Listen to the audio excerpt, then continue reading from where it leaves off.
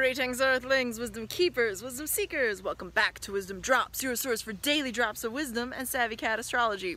My name is Tanya, and today we're talking about the new moon in Gemini. This is the intro video, so if you're watching this, good job, you should be watching this. And I have a forecast for every single sign, so if you want to watch that, it's there for you. Now, with that said, this new moon is interesting, and I think that you're going to experience a lot of transformation. So by the end of this video, you're going to understand the three primary cosmic conversations happening that you need to be aware of if you want to use it to your advantage. And we're just going to do that thing where we like walk in the woods and talk about astrology, you know what I'm saying?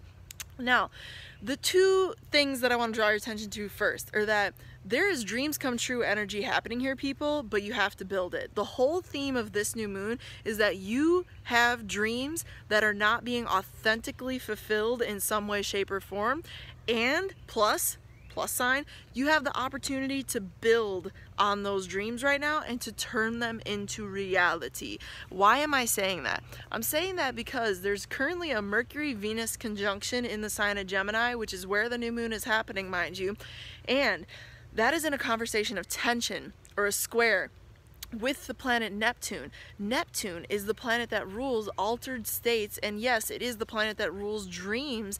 And also in this conversation with Venus, it's almost like you want something that's so beautiful that it's unattainable because it's in a square aspect to Venus. So Neptune being this like illusionary planet that can appear as anything it wants to, like a chameleon, in a conversation of tension with the planet of beauty. It's almost like there's something that's not lining up between what you feel is beautiful and what you authentically like already have as a person. Now it totally changes based on everybody's chart, okay? And if you want to watch in depth more on that for your sign, I encourage you to do so, okay?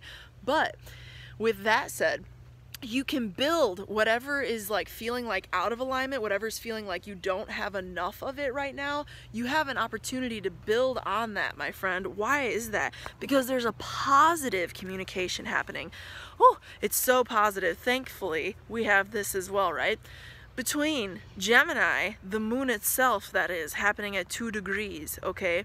And Jupiter and Pluto in the sign of Capricorn, as well as Saturn in the sign at 1 degree of Aquarius. So Saturn right now is in its own sign of Aquarius at 1 degree difference from the new moon itself happening at 2 degrees of Gemini. So that's a strong trine energy, and that means that you can build those dreams because Saturn is the planet of building. Saturn is the planet of structure, okay?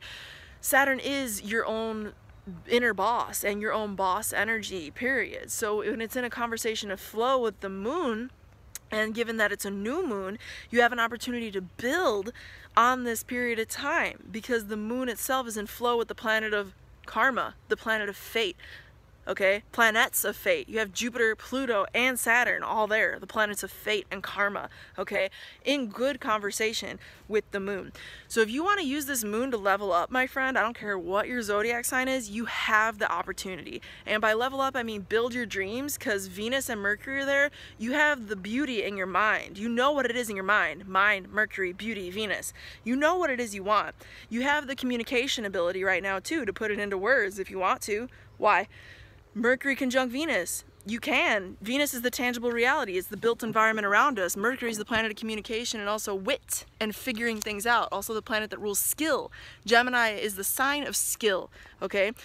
So you have Mercury in its own sign of Gemini, and it's conjunct Venus, beauty, and it's in attention to Neptune, what you appear to be seeing, illusions even could be that thing, and also like dreams, like what you want to manifest that is beautiful. Neptune allows us to tap into energy like that is so ephemeral, it doesn't adhere or abide by the rules of the third dimension. It's like lucid, it's like astral, okay?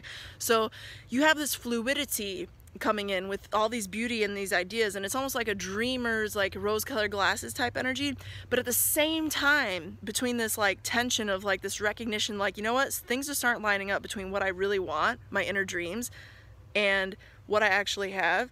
You have this opportunity right now to build what it is you actually have and what it is you will continue to have, because you have the lords of fate and karma, Pluto, Jupiter, and Saturn in a good conversation, a conversation of ease, I should say, because no conversation is inherently good or bad, right?